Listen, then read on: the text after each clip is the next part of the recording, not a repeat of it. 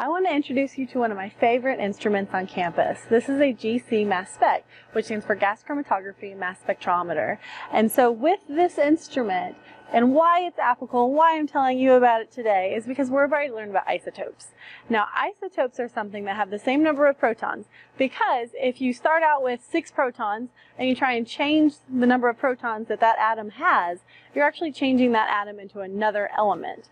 And you can't do that. That's alchemy. That's what they were trying to do when they were trying to turn everything in the world into gold. Okay, we can't do that. All right, so you can't change the number of protons an element has.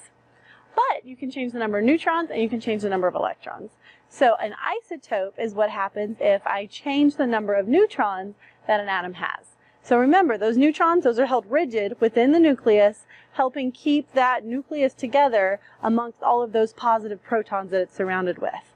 So an isotope means you've got the same number of protons in a couple different atoms, but within every atom, they might have a different number of neutrons. Interesting. How do they know they did that? All right, well, we learned a little bit about the history in a previous video. The way we can confirm that today is with our GC mass spec. That's how we get those average atomic masses. This instrument can actually test and figure out how many isotopes do we have of each compound.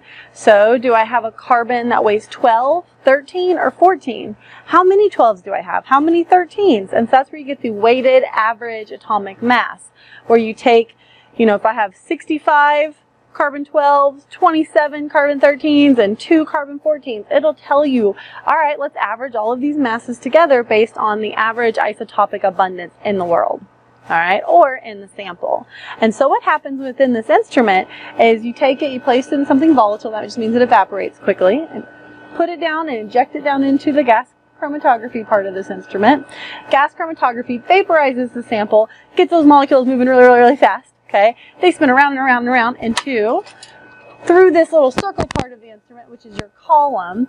It interacts, slows some stuff down, so that way whenever it exits the column, it'll exit only based on affinity for the column, which means if you have a whole bunch of compounds inside of your sample, only type A will exit at one time, and then another compound might exit later. And so when you exit the chromatography part of the instrument, you have only certain types eluting through it at a one time. Then it enters the mass spec, and the mass spec is where we're able to look and say, how much does something weigh? When your sample comes out of the GC in those little packets that are separated by different molecule types, you would still have molecules that might have carbon 12s, carbon 13s, carbon 14s, and so they're all going to have different amounts of these based on nature, how much it naturally got from nature. But then it enters the mass spec, and what the mass spec does is it hits those compounds with electron beams, making it so now they're charged. Okay, they're going to become ions. They're going to have the same number of neutrons and protons, just they now have a charge. They're positive or they're negative. In most cases with this one we're going to use a positives. Okay, so then it gets repelled from this region here and pushed to the back of the instrument. And what happens is we'll have these fancy magnets that cause them to oscillate.